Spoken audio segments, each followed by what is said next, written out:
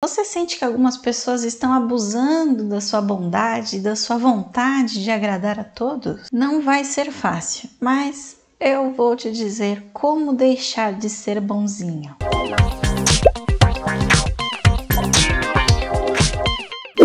Olá, querida pessoa, seja muito bem-vinda ao canal Aqui Tem Comunicação. Eu sou Eliane Terrataca. Já tive um período aí da minha vida que eu era muito boazinha. Eu só me lasquei durante anos a fio. Então eu parei aí para pensar em algumas coisas que eu poderia ter feito diferente para parar de ser boazinha demais, que a gente sabe que é difícil e é complicado, principalmente para nós mesmos, né? Se você está passando por isso, você sabe que você sofre, né? Eu não preciso te dizer. Mas antes, deixe seu like aqui no vídeo, se inscreva no canal e ative as notificações se você quer aprender um pouco mais sobre habilidades de comunicação, tá bom? Agora, antes de começar, eu quero só destacar uma coisa. Eu sou jornalista, sou especialista em comunicação social. Então, eu não vou te dar técnicas para resolver questões psicológicas. Existem pessoas que têm problemas sérios, que têm realmente uma dificuldade muito grande de se impor mais e de aceitar mais a si mesmo, ao invés de ficar se excluindo em detrimento dos outros. Nestes casos, eu vou te pedir que, por favor, você procure a ajuda de um profissional especializado, um psicólogo, um psiquiatra, um terapeuta, ou até um coach, às vezes, né, um mentor vai poder te ajudar. Então, o primeiro passo que você precisa dar é identificar se esse seu problema, essa sua mania de agradar as pessoas, está te prejudicando demais, se você já tentou de diversas formas e simplesmente não consegue se livrar disso, Procura ajuda de um profissional. Agora, se é só alguma burrada que você faz de vez em quando, talvez as dicas que eu vou te dar aqui consiga te ajudar um pouquinho. E por que isso é importante? Que eu costumo dizer para muitas pessoas, às vezes, né, que reclamam que tem esse tipo de problema, não são ouvidas, ou acabam abrindo mão de muitas coisas só para agradar as outras pessoas. Tem uma questão aí que, na visão de algumas pessoas, pode até soar um pouco negativo, mas não é. Guarde isso na sua cabeça. Quando o assunto é a sua saúde mental e o seu respeito próprio, né? O autorrespeito, o autocuidado, você precisa ser egoísta, no sentido estrito da palavra. Não se subtraia para agradar os outros, não se prejudique para agradar ninguém, seja quem for essa pessoa. Você tem que cuidar de você mesmo, é isso que importa. É isso que precisa estar na sua cabeça a partir de agora. Porque você precisa cuidar da sua saúde mental, você precisa cuidar do seu corpo, do seu bem-estar e principalmente precisa excluir da sua vida pessoas aproveitadoras, pessoas tóxicas que aproveitam da sua boa vontade para melhorar de vida e deixar você na lama. Não aceite esse tipo de coisa. E uma das maneiras, né, que você pode começar a fazer isso, se existe alguém na sua vida agora que está te fazendo mal, tira ela da sua vida. Existem pessoas que a gente não consegue tirar da vida fácil, mas se uma pessoa te faz mal, apenas tire ela da sua vida. Se você não consegue conversar com ela, não consegue se comunicar bem, não existe troca, né? Não existe uma comunicação saudável, ela só suga a sua energia, suga favores de você, tira ela da sua vida. Faça isso agora. Liga lá e já bloqueia, já resolve. E eu já vou aproveitar aqui para te dizer que isso é o padrão do ser humano. Tem um psicólogo estadunidense, Albert Ellis, que enumerou 11 crenças irracionais que todo ser humano tem, que são coisas que estão ali enfiadas na nossa cabeça, do nosso subconsciente, da natureza. Ninguém colocou aquilo dentro de você, a gente nasce com isso. Então são coisas que nós precisamos lidar ao longo de nossas vidas. E uma delas é justamente o desejo de ser aceito. E o que as pessoas acreditam que precisam fazer para ser aceitas? Agradar os outros. E essa crença ele define exatamente assim: preciso ser amado e ter a aprovação de todas as pessoas importantes que me rodeiam. Olha só como isso é perigoso. Você fica pensando que tem que ser aprovado por todos. E o que você vai fazer para conseguir isso? Ou você vai querer chamar muito mais atenção do que todo mundo, ou você vai se esforçar muito para aprender alguma coisa que chame atenção, ou você vai começar a abrir mão de você mesmo para agradar essa turma aí. Então anote aqui os 10 conselhos que eu tenho para te dar. E o primeiro deles é não esquecer jamais que você simplesmente nunca vai agradar todo mundo que você conhece. Nunca. Isso não vai acontecer. Você vai encontrar pessoas que não vão com a sua cara. Você vai encontrar pessoas que não gostam do seu jeito de falar, que não gostam do seu jeito de se vestir,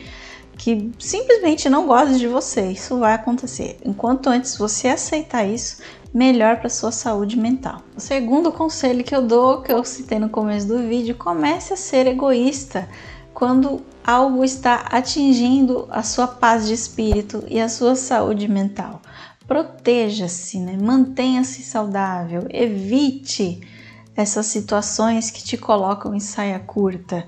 Coloque-se em primeiro lugar. O terceiro conselho que eu dou, que pode ser o mais difícil, é estabelecer limites para os seus relacionamentos pessoais e profissionais. Limites no sentido de que você não vai aceitar que as pessoas te tratem da maneira que elas quiserem, né? Que falem para você o que elas acham que deve, sem se preocupar se aquilo vai te afetar ou não. Você precisa estabelecer limites, né? De como as pessoas lidam com você. Elas precisam te respeitar, elas precisam reconhecer os seus valores e também precisam reconhecer as suas limitações, porque não adianta deixar alguém querer exigir de você alguma coisa que você não consegue e você se esforçar, tentar fazer aquilo mesmo sabendo que não vai dar certo só para agradar o outro.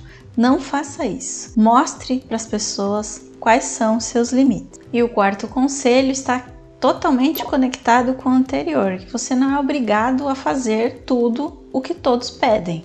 Tem uma exceção aí, né? Se for uma relação de trabalho, se for o seu chefe, às vezes fica um pouco difícil de falar não. Só que lembre sempre do primeiro conselho: se vai afetar a sua paz de espírito e a sua saúde mental, vai interferir no seu respeito a si próprio, diga não. Diga não. Fale não. Não, não, não, não e ponto. Essa palavra é maravilhosa, gente. Você não precisa ter medo. E se a pessoa ficar magoada porque você disse um não, melhor assim. Melhor que ela fique longe de você mesmo. Se ela não aceita a sua limitação, não aceita que você não está disposto a fazer alguma coisa, ela que fique longe de você. Porque quem gosta realmente de verdade, se importa, entende o lado do outro. Se você não está disposto a fazer alguma coisa por alguém, a pessoa tem que entender e ponto final.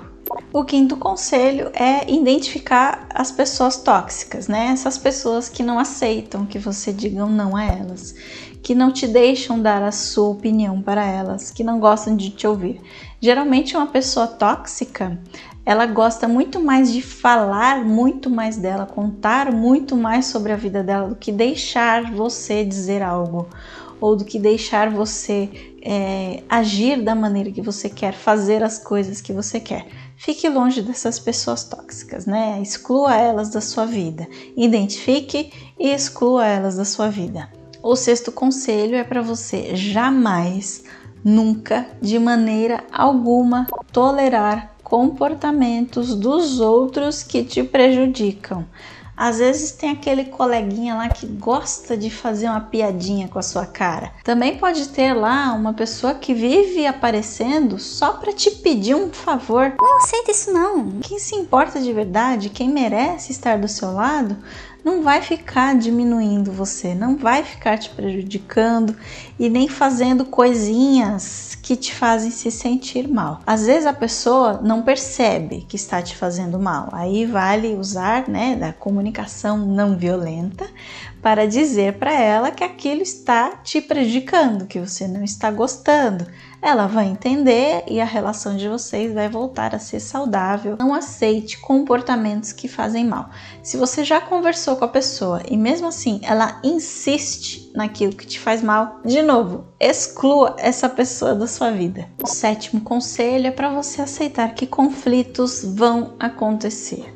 Você não precisa ser uma pessoa boa para todo mundo e dar paz 100%, porque você não quer ter conflitos. Geralmente isso acontece, a gente acaba sendo muito pacífico, muito tolerante, porque não quer ter conflito, não quer argumentar, não quer discutir.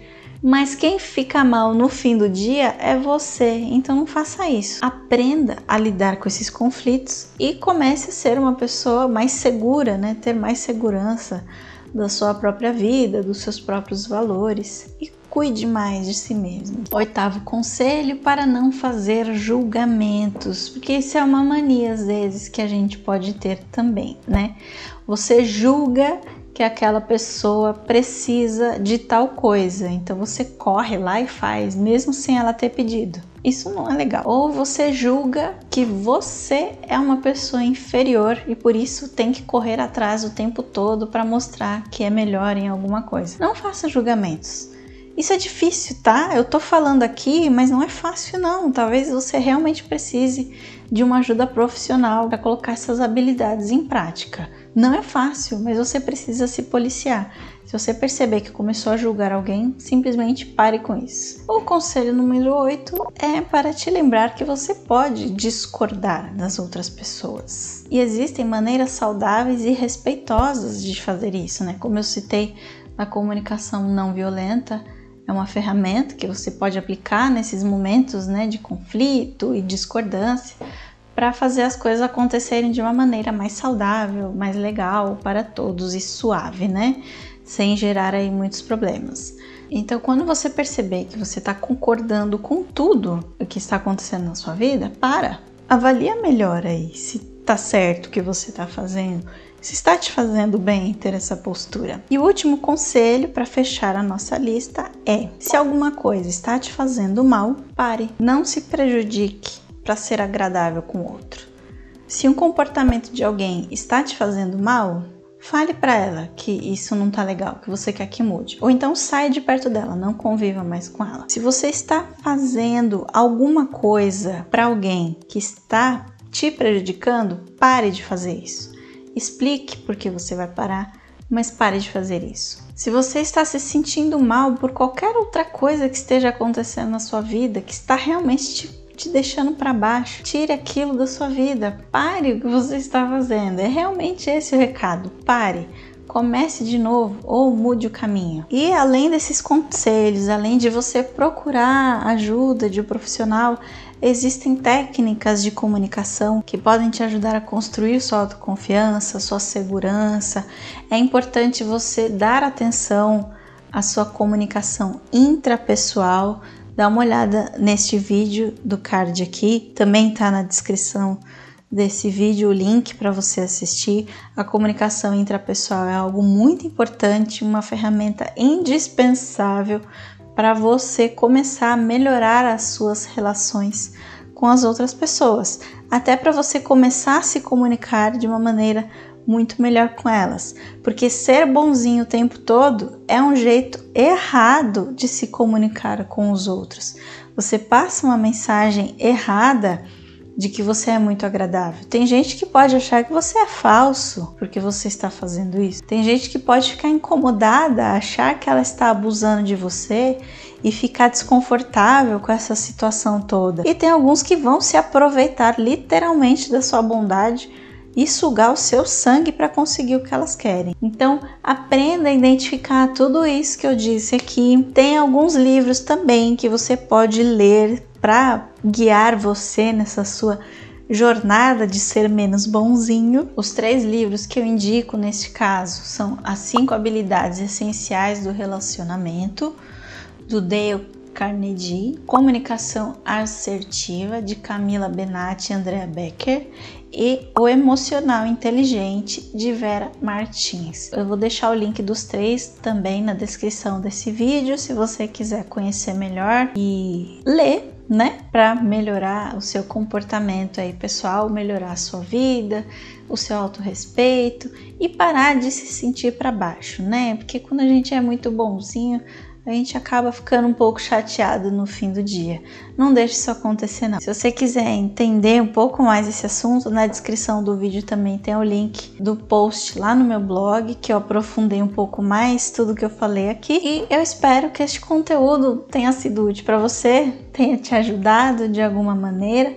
Aproveite para assistir outros vídeos aqui do canal e descobrir um pouco mais sobre o maravilhoso universo da comunicação.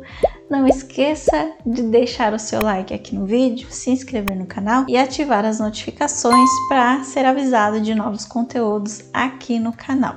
Se ficar com alguma dúvida, não esqueça de deixar nos comentários que eu respondo todo mundo e fico muito feliz de receber aí os recadinhos de vocês. Muito obrigada por assistir até aqui. Um beijo e até o próximo vídeo.